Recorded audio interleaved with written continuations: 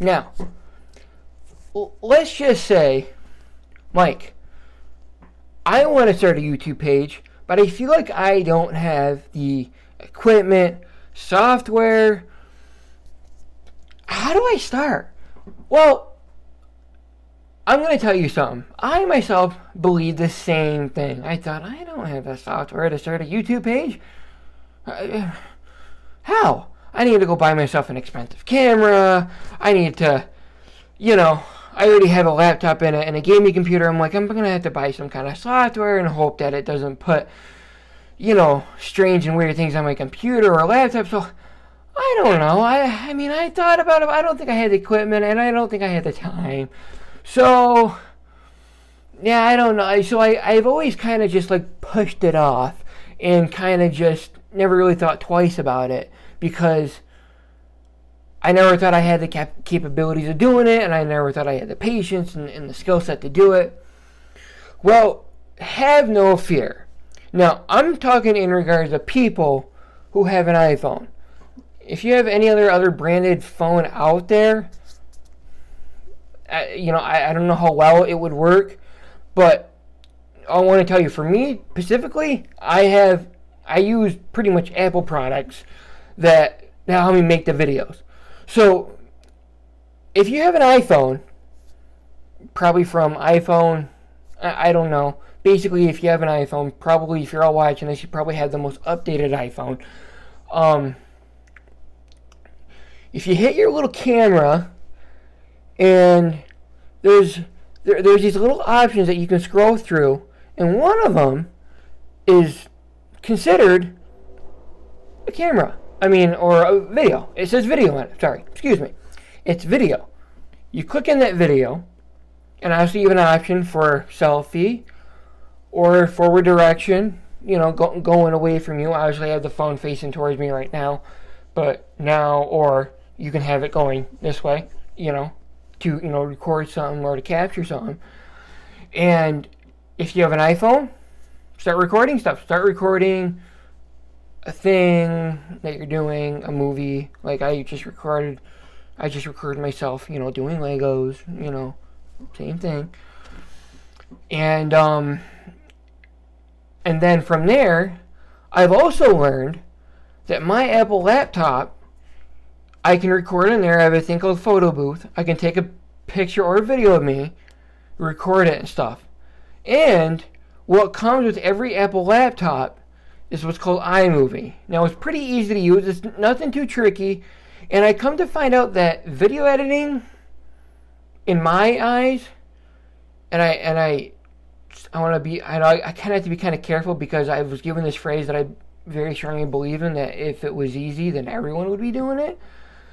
But for me, I kind of figured it wasn't as bad as I thought it was when it comes to video editing and cutting it and adding special graphics and stuff. You take iMovie, you open it up. I will show this to you guys here in a little bit. You take iMovie, you open it up, and you plug your phone in, and there's this option. I think it's under like File on the top bar of your computer screen when you have iMovie open up, and it says Import Media. And Import Media, it's got a bunch of options. You scroll down to the latest videos that you were recording that you want. You pick them. And what happens is there's this cute little pie that gets filled up, right? With that cute little pie that fills up, you wait for it to fill up. Then you take them and you plop them into the little video tray. When you plop them into the little video tray, then you can take them and do any kind of thing you want. Add text, add special sounds, cut them up, cut them in different sections where you may think is useless or boring. You can pretty much do some stuff 100%. You are pretty much limited.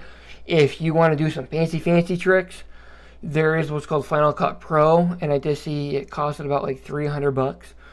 And obviously, if you're very serious after you start doing it and you're very serious about it, well, look no further than Final Cut Pro is definitely worth, a hole in your wallet if you know you're going to be using it religiously every single day.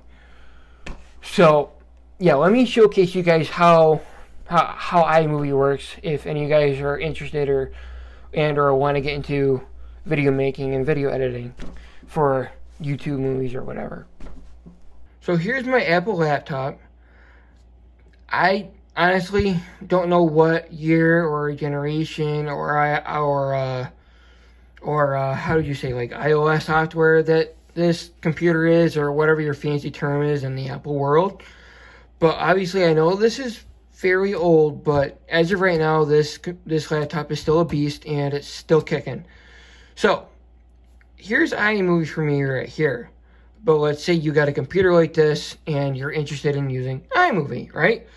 And you're like, well, Mike, I don't see it. I don't see it in my little tray of apps here and whatnot. Well, here's the way of how I found it.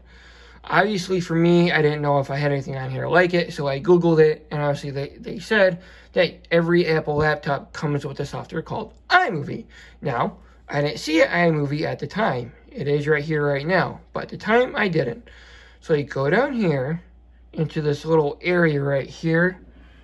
All right, it's called a Launchpad. You open up the Launchpad, and basically they kind of put other apps that you may not really care for, but are there just in case if you're curious to use it. Like here's GarageBand if you're interested in making music, and here's iMovie. So, once you click on it, you open it up, and here's iMovie. Now, how do you go about downloading the videos?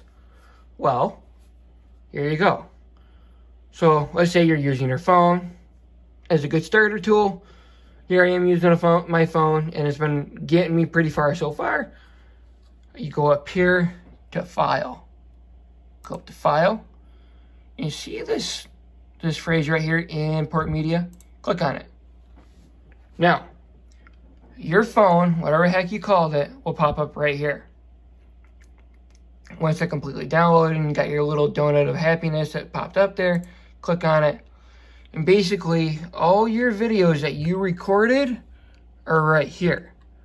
And also you can go down, and let's just say, if you want to make sure you're clicking on the one video, it clicks on it, keeps it right there. You can play it real quick. The next build I'm going to do is actually bag number 6.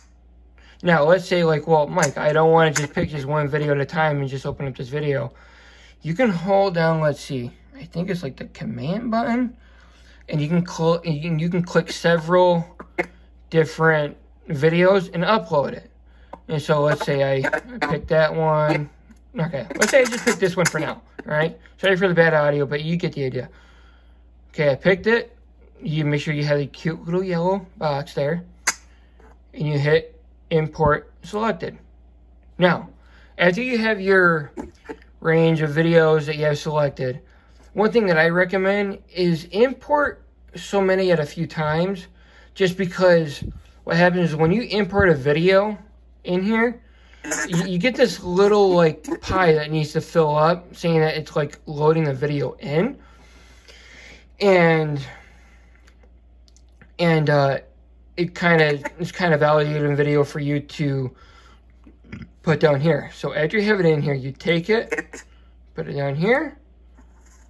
Now, for video editing purposes, I'm kind of quiet in the first, set of seconds of my videos, because if you watch what I do,